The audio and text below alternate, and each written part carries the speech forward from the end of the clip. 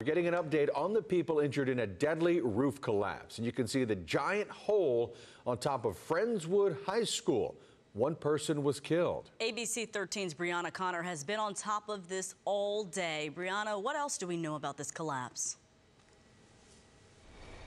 Erica and Eric, I would say within the past 30 minutes, we saw several crews leaving out of here for the night. That boys' gym is just behind me, and we're told it was under construction when this collapse happened. There was a team of investigators here from OSHA looking into what happened, but also in this parking lot where I'm standing, there are several local first responders on standby, just in case something went wrong with that team inside the structure that may still not be secure.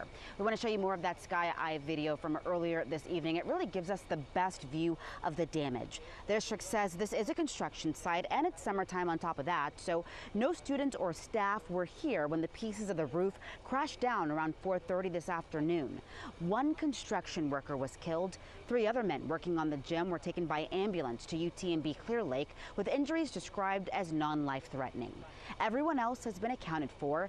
We know that resident approved a bond back in 2020 to pay for projects in the school district like this new gym, but we don't know how close they may have been to completion.